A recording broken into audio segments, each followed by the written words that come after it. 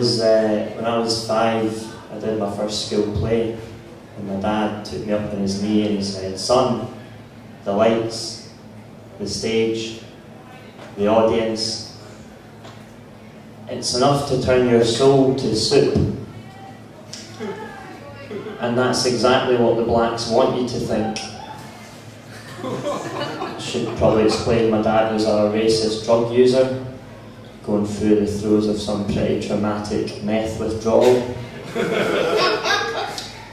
My mum has since remarried to a man with a yacht, which significantly trumps my real dad's restraining order.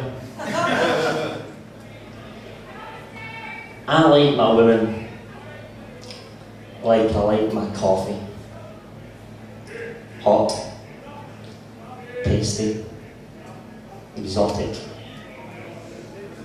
And then after a while you start to wonder whether you really wanted that coffee,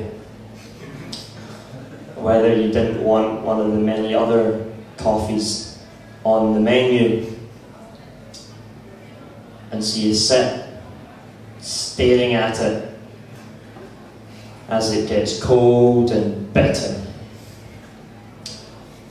And you find yourself drinking it not through a love of its taste, but through a dependency.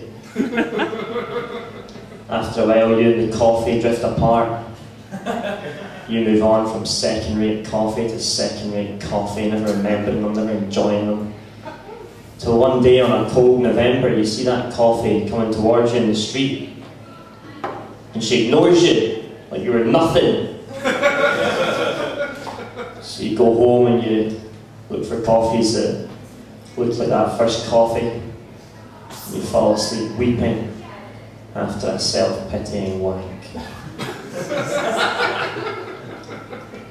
And I don't drink coffee anymore. So as you can probably tell, I come from money, from a very wealthy family, offensively wealthy some might say. Put it this way, growing up I had a TV in the living room,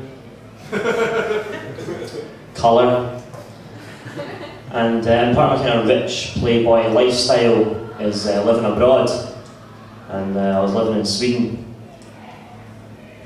I'm back now. Hello.